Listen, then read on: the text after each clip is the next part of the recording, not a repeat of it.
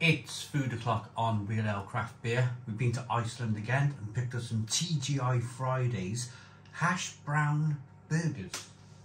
Hash brown cheeseburgers to be precise. Now they're air fryer endorsed, Ninja air fryer endorsed. We don't have a Ninja air fryer, we have a Salter air fryer, which is just as good as far as I'm concerned. But they're XL hash brown cheeseburgers. Now, I've been out to buy some bread rolls. The reason for that is I can't imagine, I suppose it's done, I suppose you can if you want to. I can't imagine holding the hash brown as the bread and eating the burger that way. Number one, you're going to get grease all over your hands. And number two, I don't know. I just think that this would be much better with a bread roll. So I'm going to be putting it in a bread roll. So here we go then, let's get them out. Now, I just had a look online because I picked these up about a week or two ago now. I've forgotten how much I paid for them. They were £5.50. £5.50. Oh yeah, so they're individually wrapped, so they go in like this.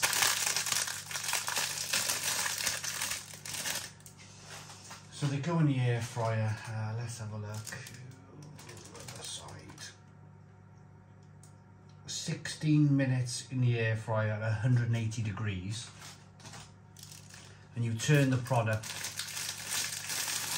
halfway through. £5.50 for two of these.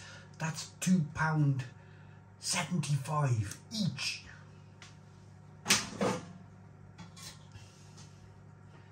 £180.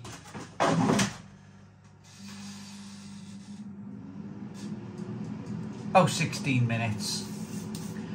I'll be back after I've buttered the roll and these are cooked. Okay, this air fryer is about to ding any second. We turned it. There you go. Turned the burger. Buttered a bread roll. Now I have seen some mixed reviews on this online. Some people love it, some people reckon it's rubbish. So I've hedged my bets and I've just brought out some Hellmann's Chili Charger mayonnaise just in case it's a bit rubbish. So let's have a look.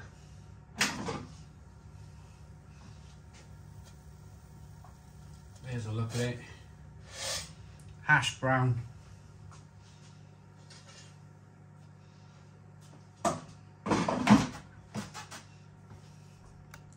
Hash brown burger.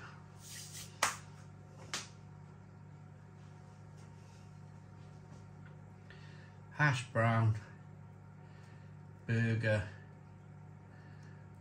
Some weird cheese that is like, you'd expect that cheese to have kind of dribbled somewhere, wouldn't you? But it's just kind of stuck together quite hard. Hash brown underneath. Bread roll. Now, you're never gonna, okay, the hash brown, if you were to pick that up, it's not overly greasy on your fingers. But I can't see it being the next big thing, using the hash brown as bread.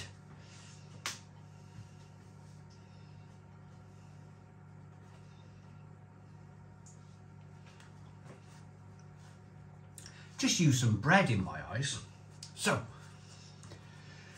let's get straight into this then.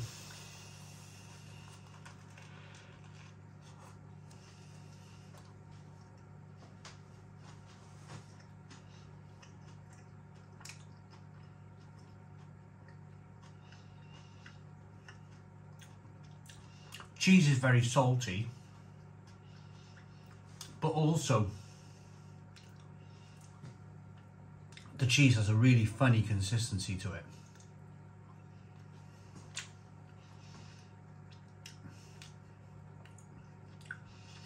It's like, I've never chewed plastic, I've got no need to, but that's, if I ever chewed on some plastic, that's what I'd imagine it would taste like. A little bit of salt in there, absolutely no flavour whatsoever to the cheese. But I can see why they did it.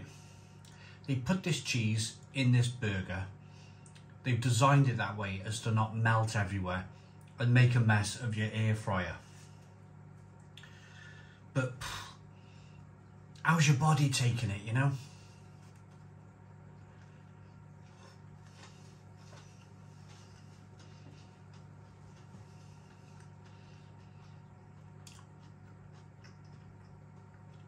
It's not making a mess of your air fryer, but you're asking your body to process ultra processed cheese.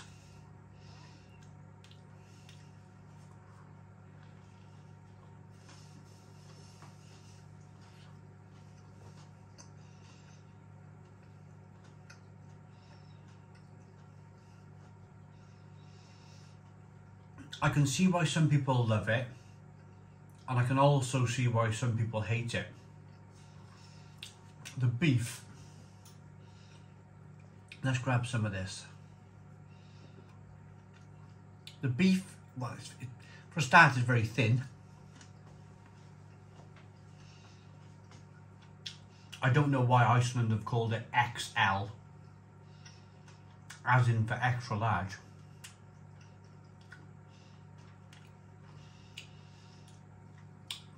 In fact, it tastes more like pork. It tastes more like pork than beef.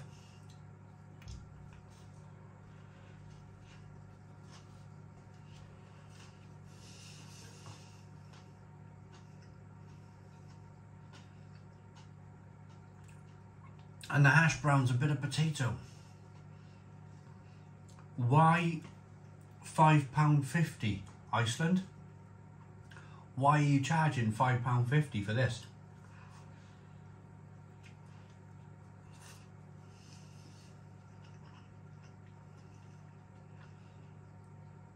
What I find really strange with Iceland's pricing at the moment is you can buy like a lamb and mint pie for £1. It might not be the greatest quality of lamb.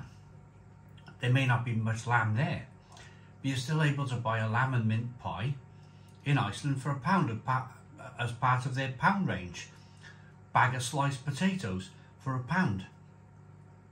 They realise that people are on a budget, but then at the same time they're trying to sell you this so-called premium product from TGI Fridays for £5.50. It just doesn't seem to work. It doesn't seem to add up.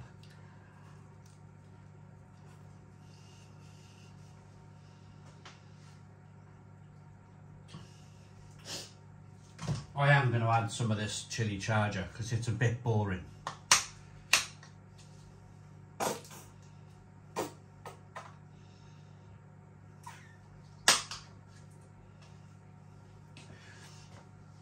I'm eating it, but I mean,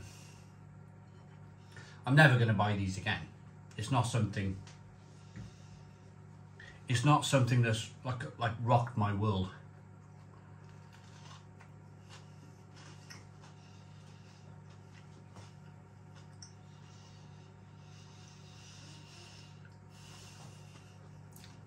It's this weird cheese.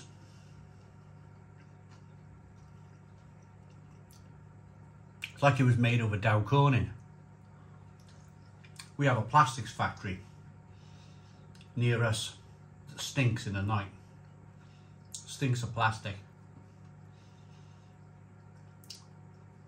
When they built the factory, they put all kind of like seals on people's chimney pots because they blow off in the night. They blow off the plastic, they blow off the plant, and they throw a load of dust up in the air at 12 o'clock every night. So they had to make sure people's chimney pots were like, they had some funny sealed pots on them. You can imagine the cheese is made over in the factory there.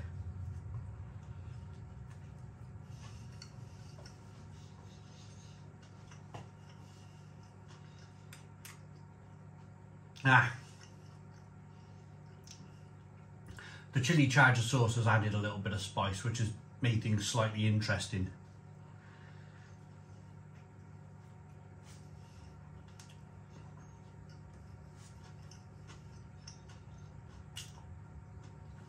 perhaps it's part of a 3 for 10 deal in Iceland, but individually, to buy this for £5.50, you're gonna feel really disappointed.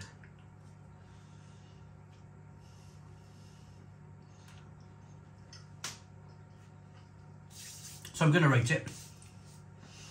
I think we're getting to the stage now where you're starting to see it in the news, aren't you?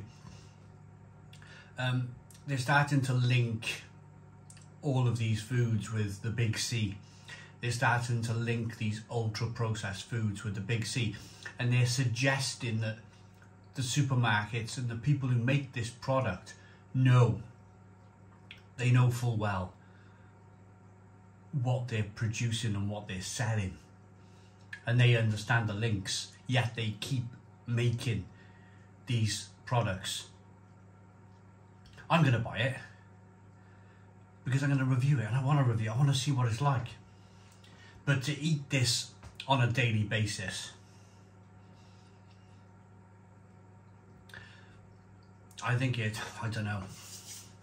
You know, I'm not putting two and two together here, but I wouldn't want to eat this kind of thing on a daily basis. For me, it's a 5 out of 10. 5 out of 10 from Real Ale Craft Beer. Please put your comments in the comments box, subscribe to our daily beer and food reviews, give us a big fat thumbs up. Boom, cheers.